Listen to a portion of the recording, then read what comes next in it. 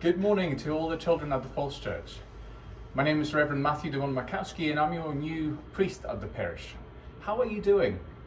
I hope that you're enjoying your second Sunday in our season of Advent. I know that some of you are making up the wreaths and you picked them up this past Wednesday. So I hope you're having fun with them. And it was so nice to meet some of you in person, and I look forward to meeting more of you perhaps sometime soon. And today I'm actually really excited because I think I've got a very special friend for you today.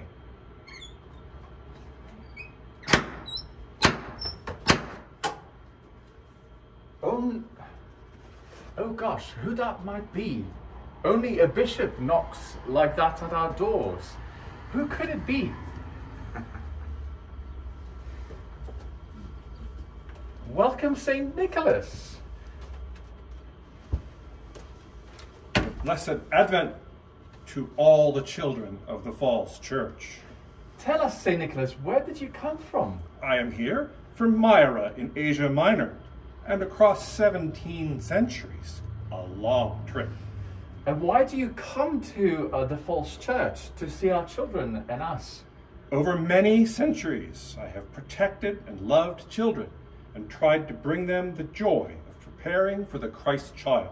So I try to visit all of you every year during the season of Advent. Awesome, and are you known by any other name as well? Why, yes. When I first came to America, the Dutch-speaking children in New York called me Sinterklaas, St. Nicholas in their language. Okay, and in English that's changed to Santa Claus. Indeed. Oh.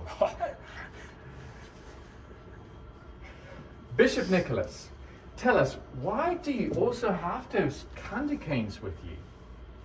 Because the candy cane is a symbol of my shepherd's staff, and its red and white represent the body and blood of Christ, our Savior. Will you bless these candy canes? Absolutely. May these candy canes be a sign of Advent joy for us, shaped just like your bishop's staff, a sign of your care. Wherever these candy canes are hung, may they carry with them the bright blessing of God. May all who shall taste them experience the joy of God upon their tongues and in their hearts. Amen. And will you bless my Advent work and the work of all those who during this season strive to help children remember the baby Jesus and the true joy he brings? I'll be glad to do that. St. Nicholas, holy patron of children, Bishop of the East, we invite you to come among us and grant us your holy blessing. Help us in this busy season not to miss the miracle of the coming of baby Jesus. May our decorations be singing symbols, sacred signs of the evergreen coming of the Lord of life. Most of all, help us as we prepare together for the coming of Christ. Good St. Nicholas, we honor you.